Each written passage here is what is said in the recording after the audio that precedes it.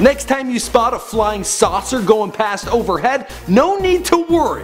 NASA is now building these on their own. They ain't getting help from Will Smith or Jeff Goldblum or nothing. I always thought as a kid if you could take a frisbee, get it to keep its momentum, then enhance it, make it big enough to put a person inside, well that would be the way to fly. Clearly, I should be working at NASA. I even look the part with these glasses, don't you think? I don't think they're accepting people with theater and film degrees. My name's Michael McCrudden, talking to you about the Low-Density Supersonic Decelerator, here for you on I.O. Currently NASA is testing out this saucer-shaped spacecraft, and it goes by the codename LSDC. Don't get confused with LSD, although if you see one of these you'll be like, did I just drop some acid? The intention is to have it as a soft landing ship to make deliveries to Mars. There are reports that NASA will eventually operate full flight tests in Earth's atmosphere with these flying saucers. Yeah, the future is coming. If it works, well perhaps this will be the system in place that will allow us to have manned missions to other planets. Very exciting. If I end up living in a world where there's flying saucers and films like Mars Attacks and Independence Day become like classics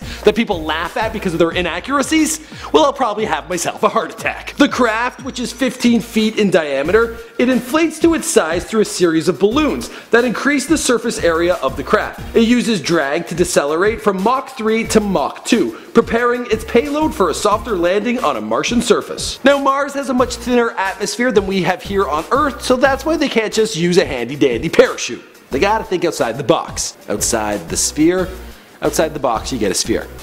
Too many shapes. I'm confused. Isn't pizza weird? You get a box, then you get a circle, and then you get triangles.